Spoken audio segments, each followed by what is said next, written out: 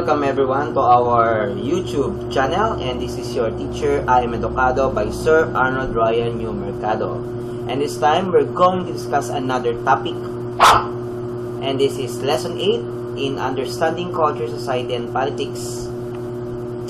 Our topic is all about social and political stratification. To know more regarding this topic, let's go and let's start this topic.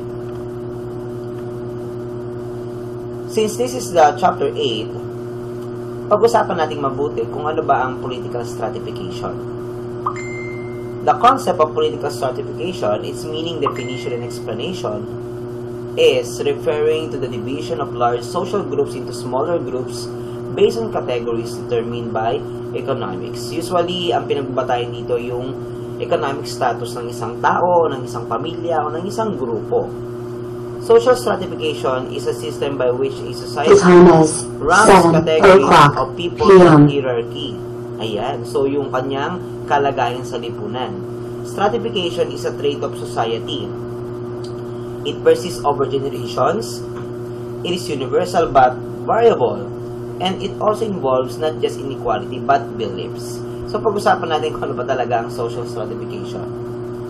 On the other hand, social exclusion refers to the process by which individuals are cut off from full involvement in the wider circles of society.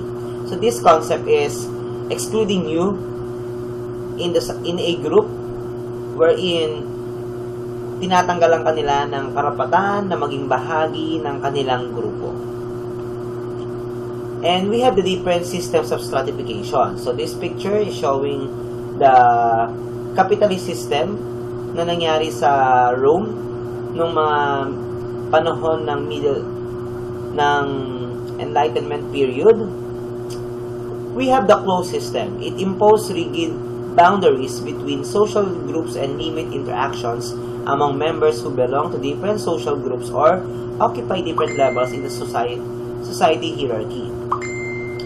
On the other hand, open system is based on achievement, allowing more flexibility in social roles, increased social mobility, and better interaction among social groups and classes. Para mas maintindihan natin, yung open system po kasi, nakafocus siya sa achievement ng isang tao o ng kanyang mga accomplishments. At ang kanyang paggalaw ay nakabatay sa kanyang mga rewards or achievements. Then, at the same time, yung equality is based on achievement. So, kapag marami kang narating sa buhay, matatamasan mo yung karapatan ng isang grupo na pwede mong kabilangan. So, that is open system. On the other hand, meron tayong closed system. Ito naman po yung status is determined at birth. So, kung mahirap ka nung bata ka, mahirap ka na hanggang paglaki mo, hanggang sa ikaw ay madedo. Or, at the end of your life, is still a poor. So, kung mayaman ka, therefore, there's a great chance na ikaw ay maging mayaman. Usually, napapanood natin yan sa mga fairy tales. Social mobility is based on a person's social position. Ayan. So, kung mahirap ka talaga, mahirap na. That's it. Individual achievement is rewarded naman. Now, let's go with case system. Sa AP, ang tawag namin dyan ay sistemang caste. Especially, yan ay nagaganap sa India. Pero nagaganap din naman yan sa buong mundo. Case systems close stratification system because people are unable to change their social standing. Like what I said earlier, that's it. Wala na pong iba pang dahilan para ikaw ay mag-move sa iyong society, sa iyong social standings. It promotes belief in fate, destiny, and the will of the higher spiritual power than the promotion of individual freedom. So this picture is an example of case system in India na kung saan ang pinaka nasa ibabang posisyon ay ang pariya na sila yung mga outcasts or untouchables or children of God. Usually sila yung sobrang hirap doon. We have also the Sudras or the unskilled workers, Vaishyas or the skilled traders, merchants, and minor officials. We have also the Kshatriyas or the warriors and rulers, at ang pinakamataas nila ay ang Brahmin or the priest. Class system is a stratification system based on the ownership of resources and the individual's occupation or profession. Class system also is based on social status, on achievement rather than ascription, and are thus more open in terms of social mobility.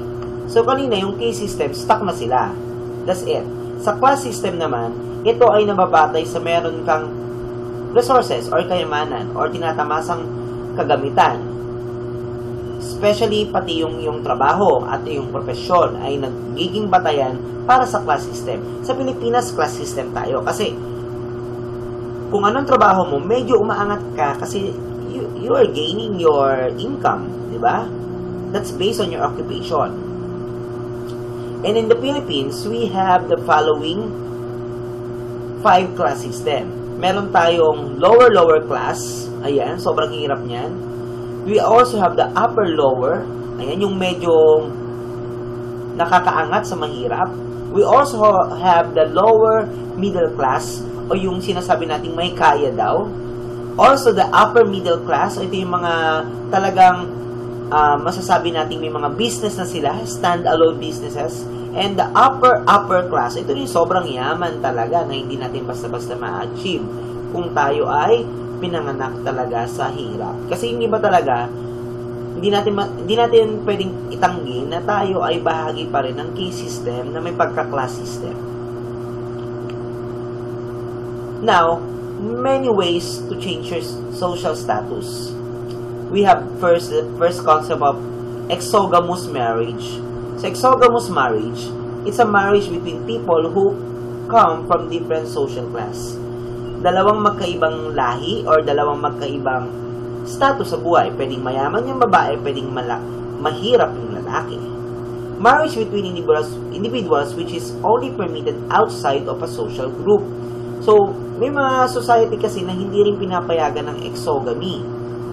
Cultures that follow this encourage marriage outside of the group, unlike endogamy. Ayan. So, pag-usapan natin si endogamy. Si endogamous marriage naman, or endogamy, is the marriage between people from the same social class. Dapat mayaman sa mayaman, mahirap sa mahirap. Hindi pa pwede yung exogamous dito. Medyo common to, but these unions are not imposed and are entered into freely by the individual. So, ito minsan yung idea na pinagkakasundo yung dalawang, yung isang babae at isang lalaki. Kasi pareha silang mayaman for a certain purpose. Ginagawa yan dati pa, ancient times. That's it. Endogamy versus exogamy. Sa ngayon, mas marami ang nagpa-practice ng exogamy. Kaya kung papansin dito sa ating balance, mas mabigat yung exogamy kasi mas marami talaga siyang nagpa-practice. Sa endogamy kasi, benefits niyan, better relationships, same religious beliefs. Ayan. So, okay nga naman. Pero kasi sa exogamy naman, kaya ang benefits naman dyan, medyo mahirap naman din yung task. Ito po, itaas natin yung screen ng camera natin. Benefits niya, build new relationships. Then, nagkakaroon din ng different cultures sa different family. So, kung gusto mo na medyo experimental, you go with exogamy. But, if you want endogamy, so medyo traditional type po tayo. Sa Pilipinas, we are more on exogamy. Usually, di ba? Yung mga may kaya. Love kasi ang pinapairal natin dito. Sa endogamy, medyo family matters. Meritocracy is another system of stratification that is determined by personal effort and merit. Dito, lahat ng efforts mo counted. So, kung ano man ang paghihirap mo, you can be promoted. Ayan. So, sa meritocracy society, there are two key values. Individual achievement, everyone achieves their status through their own efforts and abilities. It is not where you came from, but what you can do that gives your position in society. Sa Pilipinas, meron din tayong ganyang ideal system, yung meritocracy, na kung saan pinag-uusapan natin yung kayang gawin ng isang tao para ikakaangat niya. Example, isang example niya, artista, di ba? Hindi sila nakapag-aral, hindi sila nakapagtapos, yung iba lang ha, pero, tingnan nyo naman, gaano sila kasikat today? That's a big factor, kasi, impossible talaga na sumikat ka ng ganon. Dito sa Pilipinas, medyo ganyan ang ating ideas and principles. Also, the equal opportunity for every individual to achieve their full potential. Ayan. Society in miniature. School is an example of miniature version of wider society. Both are meritocratic kasi kapag marami kang achievements doon, talagang mare-recognize ka. Ay, magaling to, matalino to, panlaban to sa contest, sa quiz bee. So, yung meritocracy talaga, it prepares life to be competitive and individualistic. Ayan. Sa trabaho, marami yan, di ba? Now, let's go with theoretical perspectives on social stratification. So, ano ba itong mga theories na to? First, in social stratification pa rin can be examined using three different theoretical perspectives, namely functionalism, conflict theory, and symbolic interactionism. So, let's go and let's discuss each theory. Let's go with functionalism. According to Davis Moore thesis, he introduced the Kingsley Davis and Wilbert Moore in 1945, proposed that a social role that has greater function, purpose, will result in greater reward. And stratification represents that inherently unequal value of different types of work.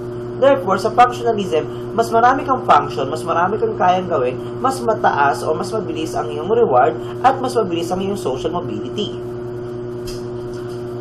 Another, in 1953, Melvin Tumin proposed an alternative perspective on the significance of employment on social stratification. Of course, di ba? Kapag employed ka, marami kang kayang gawin. That's your function. Therefore, magkakaroon ka ng greater reward at mapapataas ang social mobility. Also, according to him, lack opportunities for the less privileged sectors of societies. Oo nga naman, kapag wala kang trabaho, wala kang reward. Functionalism sees society as being structured like a human body with many interrelated parts that function together to maintain a healthy body. Opo, parang katawan lang ng tao ang sistema ng functionalism.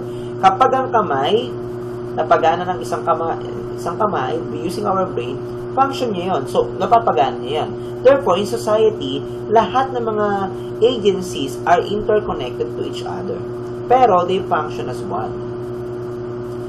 Therefore, to understand the education system, we must consider how it functions to contribute to the healthy maintenance of the whole social system.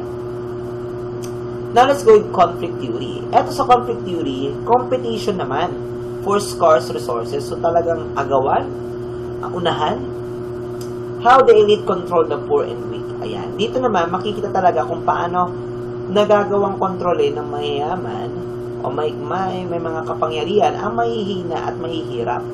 Focus mainly on the negative, conflicted, and ever-changing nature of society.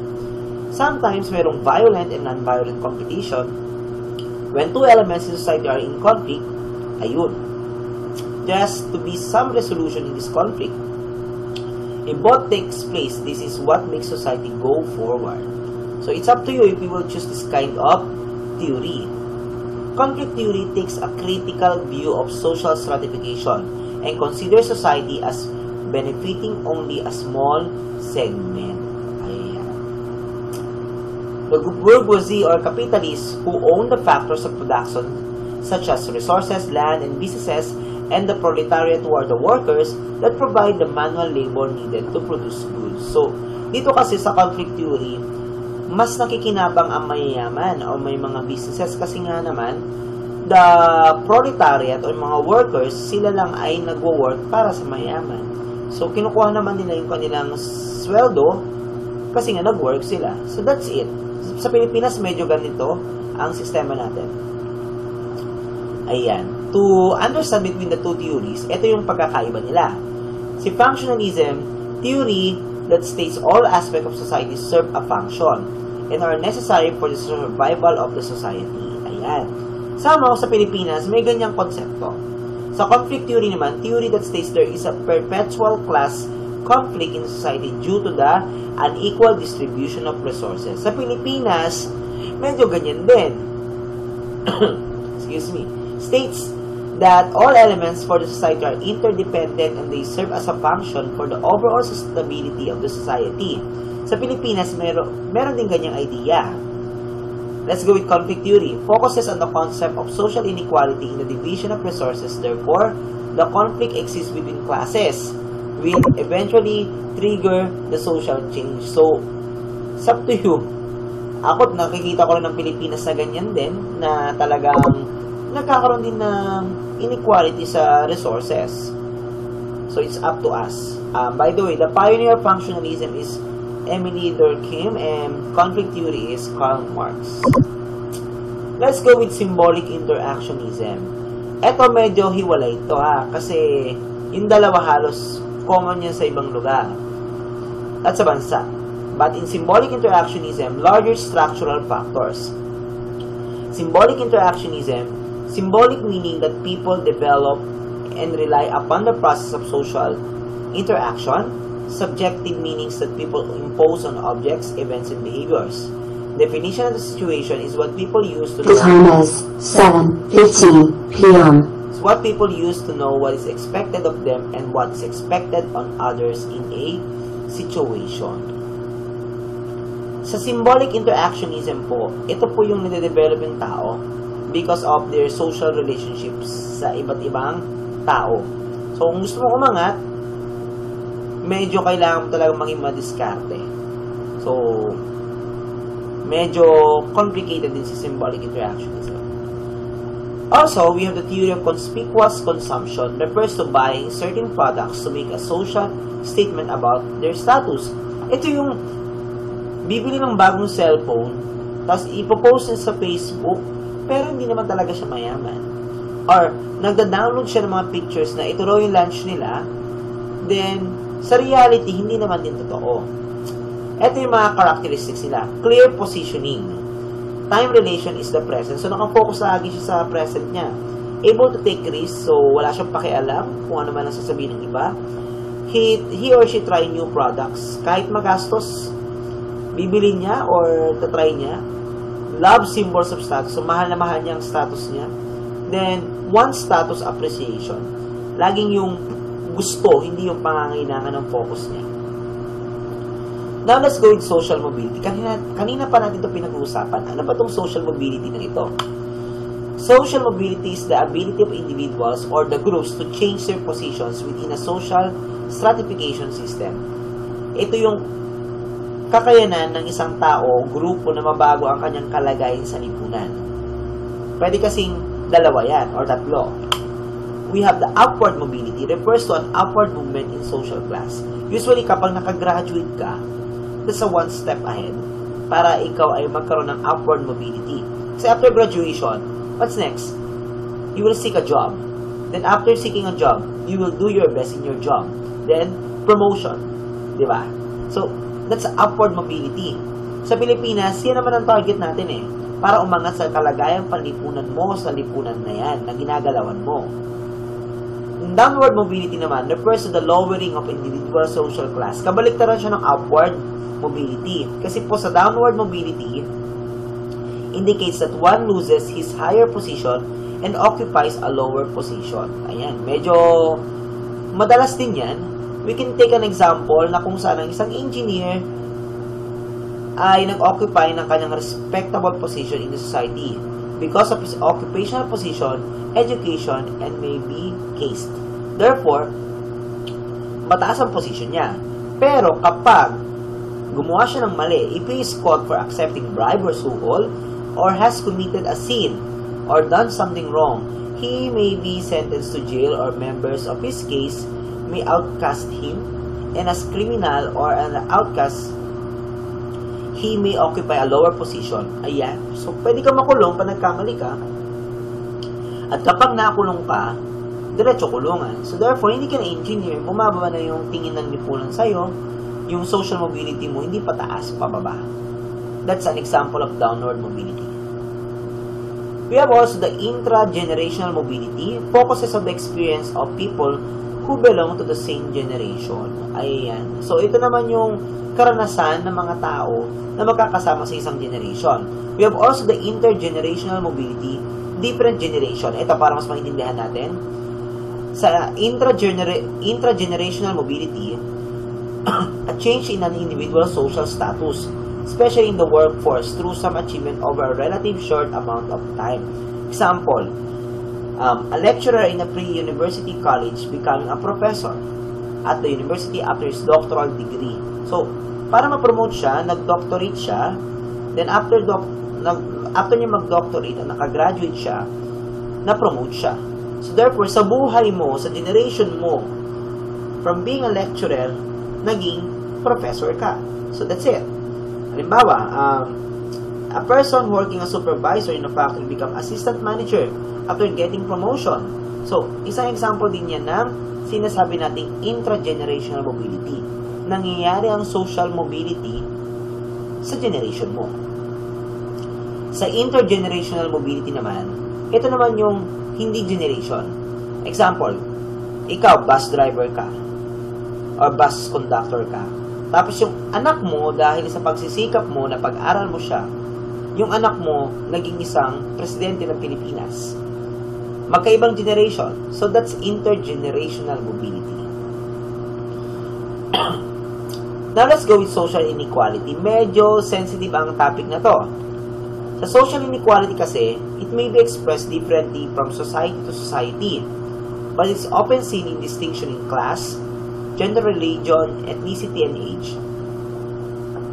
Usually, kapag social inequality, mas nakikita yan sa lipunan sa pamamagitan ng iyong class, society, social class mo, religion, gender, pati edad, involved yan.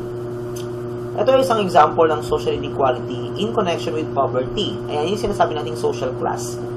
Tignan nyo po sa picture, yung mahirap na sa isang magulong place or squatters area. Pero kapag ikaw yung mayaman, nandun ka sa city, di ba? Status is defined as the esteem or social honor given to certain individuals or groups. Status po, mahalaga yan, that's a label. Status can be in different forms. It can fit in your society. Ascribe status, assign according to things outside your control. Ito po yung age, gender, etc. Ayan. Halimbawa, yung mga matatanda doon. So, yun yung populasyon ng matatanda. O mga bata dito naman. So, that's out of control natin eh. Di ba? O yung mga youth class. Ayan, dyan kayo. Sa achieve status naman, role you achieve through your own efforts. Halimbawa, occupation mo, college graduate, basketball player ka ba, wife, mother, earth. Sa Pilipinas, medyo ganito, no? Achieve status. O mga artista, mga famous, ano yung mga famous na yan? Famous class, artista, basketball player, mga nagvo-vlog, etc. Lahat yan bahagi ng sinasabi nating achieve status. Master status naman, one rank that determines your social identity can change throughout life. Example, full-time mom ka, police officer, or grandparent, ito na talaga yung sinasabi nating status mo. Ito po, sa absolute poverty, okay, ito po, sa poverty naman, marami tayong usapin dyan. Sa poverty po, meron tayong tatlong uri. Absolute poverty is a condition where household income is insufficient to afford basic necessities of life, food, shelter, clothing. Criteria not changed by economic growth. Kahit tumaas pa ang iyong resources, still mahirap ka pa rin. That's absolute poverty. Wala kang kakayanan na bilhin ang iyong mga pangunahing pangangailangan. In relative poverty naman, when households receive 50% less income than average median incomes, criteria will change with economic growth. Dito naman, ito yung relative poverty. Medyo ganito sa Pilipinas, yung idea na yan, na kung saan, kapag nababawasan ng iyong resources, automatically, medyo bumababa ang social class. So, downward mobility ka. Pero kapag medyo nadadagdagan to, that's upward mobility. So, again, it can change your class based on your economic growth. So, in connection to kanina sa status na natin, kailangan mo ng achieve status para ma-promote ka. Ayan, pwede rin yun. So, we also have the subjective poverty, actual income compared with income earners expectation. Dito naman, pinagkukumpara mo yung kinikita mo sa ina-expect mo. So, that's poverty. Halimbawa, expectation mo 10,000 per month, 3,000 lang. So, subjective poverty. Now, let's go with gender inequality, another issue in society. Gender refers to the culturally imposed characteristics that defines masculinity and femininity. Sex naman refers to biological and anatomical differences that distinguish male from females. Ito po yan. Gender roles refers to specific tasks and behaviors expected of a person by virtue of his or her sex. Balikan natin si gender. Yung gender kasi, ito yung male, female. Minsan kasi, kapag lalaki ka pero pakiramdam mo babae ka, sa puso't isipan mo, that's gender. Kaya yung iba, nagkakaroon ng transformation. Kaya yung iba rin, nagiging member ng LGBTQIA+ society, or lesbian, gay, bisexual, etc. Yung sex naman, refer to yung biological and anatomical differences. Kung meron kang female organ, meron kang male organ, automatically, babae, lalaki ka. Gender role naman, ito naman yung expected mo sa iyong sarili.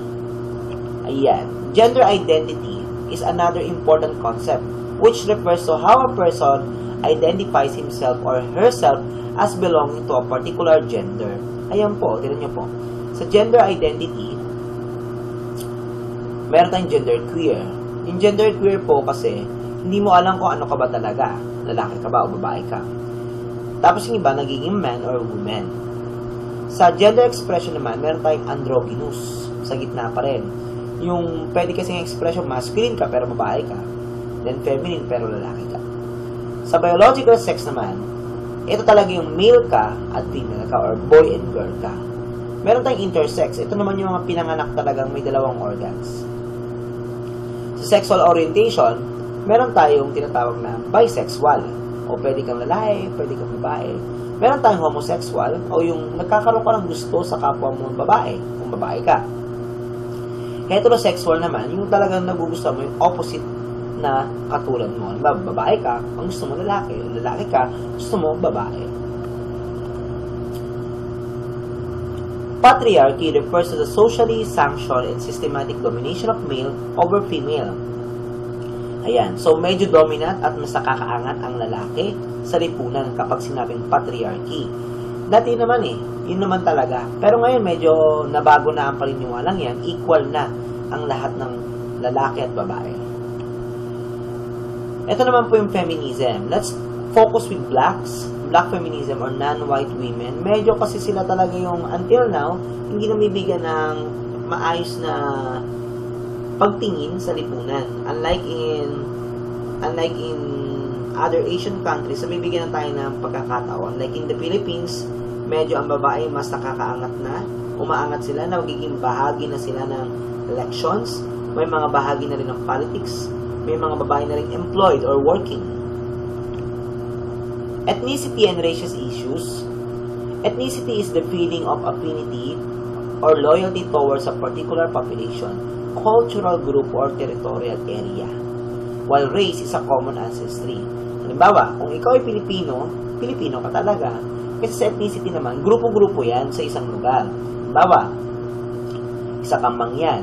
So, kung yun yung loyalty mo na Mangyan ka talaga. Race versus ethnicity, race is considered to be biological. Ayan. Pinanganak ka ng Pilipino, Pilipino ka. Ethnicity naman is considered to be cultural identity. Kung anong kultura nyo doon, ang tawag nyo sa sarili nyo ganito, therefore, that's your ethnicity. Sa race naman, can sometimes be determined by the physical appearance. Ayan. So, pare-pares tayo ng physical structure, physical appearance, therefore, we are Filipinos. Can sometimes be determined by the manner of dressing. Ayan.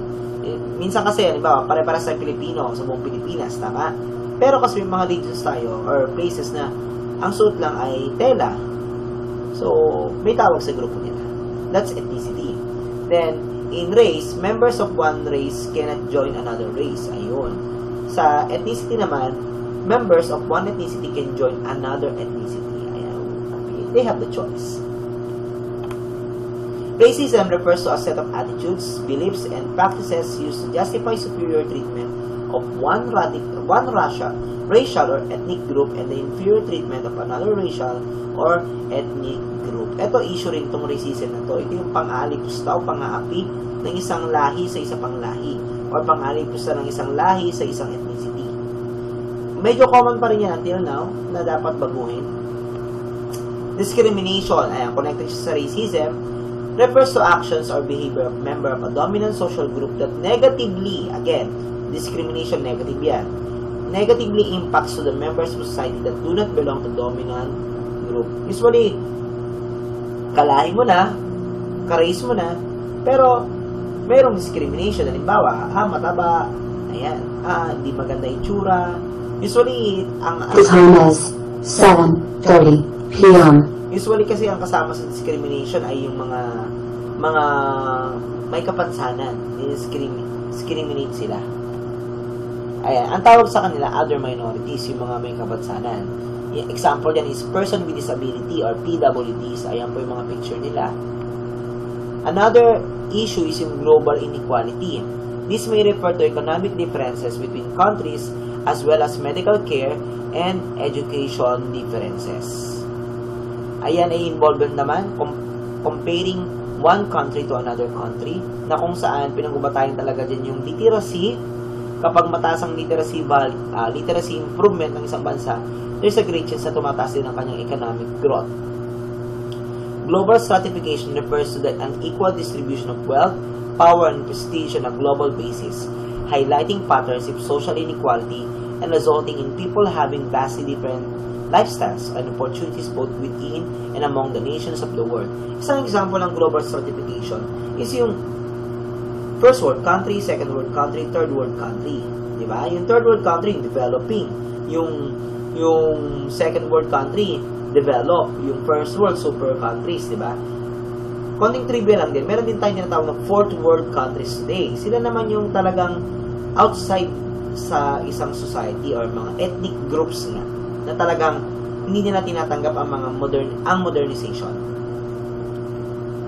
Ayan, speaking of modernization theory is a theory believes that poverty can be eliminated by overcoming or adjusting cultural values like negative attitudes regarding work, tatanggalin daw yan para maging modernized tayo, limiting government intervention in economic affairs, ayan, and encouraging high rates of savings and investment. Kapag natuto tayo mag-save, therefore, at mag-invest, therefore, there's a great chance na magkaroon ng modernization and our social class and our social mobility ay magiging maganda. Another is yung dependency theory naman. Dependency theory claims that global poverty is the result of exploitation of poor countries by wealthy ones, thereby creating a cycle of dependence. Ito naman, sa dependency theory naman, nakadepende daw mahirap sa mayaman. Kaya kapag ikaw ay mahirap, expect mo daw na didepende ka sa mayaman. Usually naman, nangyayari talaga yan sa lipunan natin. Ang mga mahihirap, naghahanap ng trabaho. Sino ang boss ng may trabaho? Diba? Usually may kaya o mayaman. Therefore, dependency theory. Ayan, ito yung pagkakaiba nila. Modernization versus dependency. Modernization theory assumes that all of the world was poor before the Industrial Revolution and that some nations were able to become rich. Ayan. Sa example, United States of America, nagkaroon ng matinding Industrial Revolution na modernize sila. Modernization theory sees rich nations as a solution to the problem of poverty. Ayan. Nasabi rin naman na dapat tulungan ng mayayamang bansa, mahihirap na bansa. Pero kasi sa dependency theory naman, assumes that today's poor countries were actually better off before colonialism drained them of their wealth. Ayan. Medyo hugot to kasi nga nagkaroon talaga ng colonization na kung saan yung mga nanakop, nakinabang sila sa yaman ng mga sinakop nila. Dependency theory sees rich nations as the cause of global poverty. Ayan. Kasi nga, pagkatapos ng Industrial Revolution, pinakawalan na nila yung mga kolonya nila, nagkaroon na sila ng kalayaan, pero kinamkam muna yung kanilang mga kayamanan. So, that's dependency theory. Kaya ngayon, ang maghihirap na bansa, nakadepende na lamang lagi sa mayayaman na bansa. Sana mabago yun. Alright, you want a copy of this PowerPoint? Send a message to my email. And like my Facebook page, I am Tocado. And don't forget to subscribe to my YouTube channel. I am Tocado. Thank you so much for listening. Goodbye, everyone.